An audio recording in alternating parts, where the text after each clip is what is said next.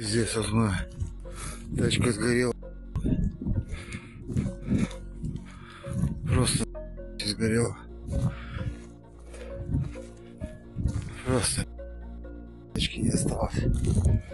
Качество, блядь. Ой, блядь. Ой, блядь, и буханку тоже не осталось. Буханку, блядь.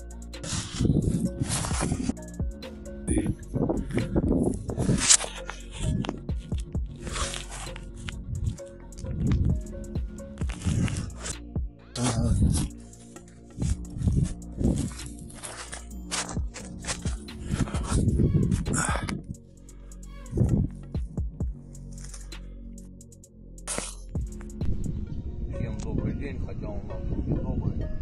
Собирался с утра записать видеообращение благодарности всем, кто нам вчера помогал собирать гуманитарную помощь, ремонтировать автомобиль. Но вот, к сожалению, мы вчера ночью приехали, поставили машину, и случилась вот такая вот беда. Теперь у нас нет гуманитарной помощи, ни автомобиля. В общем-то, добавить больше нечего. Видите, все сами.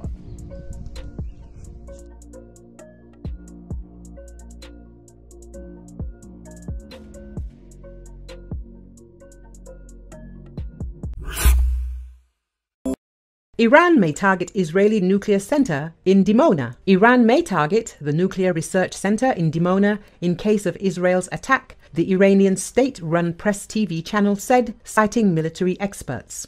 According to the television channel, during Iran's recent attack on Israel that followed Israel's strikes on the Iranian consulate in Syria, Iranian missiles and drones managed to get through the Israeli multi-level air defense system and hit military targets in the Negev desert just a stone's throw from the Dimona Nuclear Research Center. Military experts polled by the channel believe that this center can be a target for Tehran in case of a threat from Israel. Ahmad Hag Talab, the commander in charge of nuclear security at Iran's elite military force known as the Islamic Revolutionary Guard Corps, said that Tehran has identified the location of Israel's nuclear centers and will be ready to destroy them in case the Jewish state responds to the recent Iranian attack on Israeli military facilities. Recall, on the evening of April the 13th, Iran launched dozens of drones and missiles toward Israel in response to what it called repeated crimes from Tel Aviv, including the attack on the consular office of the Iranian embassy in Damascus, ascribing to Israel.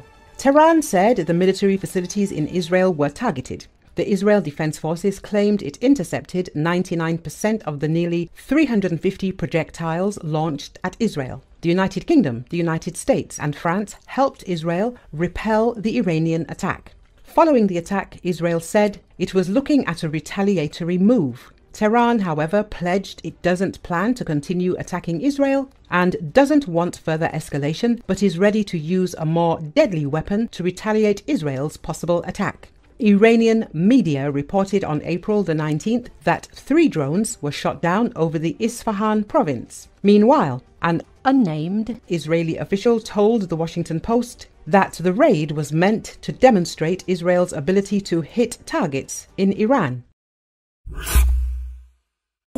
Israel asks US for more ammunition as tension with Iran rises. Israel is asking the US for more tank ammunition and tactical vehicles, 3 people familiar with the matter said, as Prime Minister Benjamin Netanyahu's government looks to replenish its stockpiles amid the war in Gaza and increasing tensions with Iran, Bloomberg informs. 3 anonymous agency sources stated that the request was made on April the 19th. According to them, the US administration has not yet begun an official assessment. The State Department and National Security Council declined to comment. The agency notes that this request is separate from the request of an additional $95 billion in funding that Congress plans to pass this weekend to provide military aid to Israel and Ukraine. One official said that the US has not yet begun the process of reviewing the request, which in any case will take many months and does not guarantee a sale. According to one official, most of the sale will consist of tank ammunition, with the other part being the Oshkosh core family of medium tactical vehicles.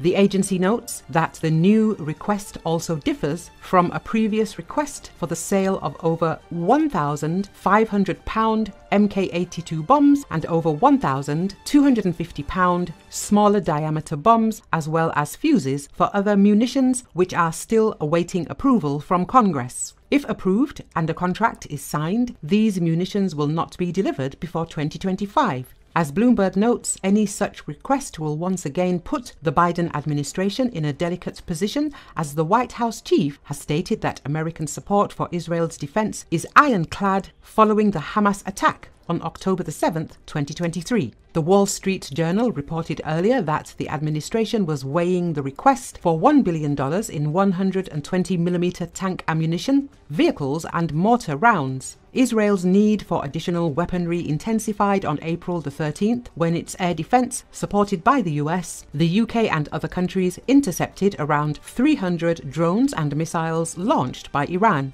This raised concerns of an escalation and heightened fears of a wider war in the Middle East region. On April the 19th, Israel retaliated by striking a radar system near the airport in the Iranian city of Isfahan.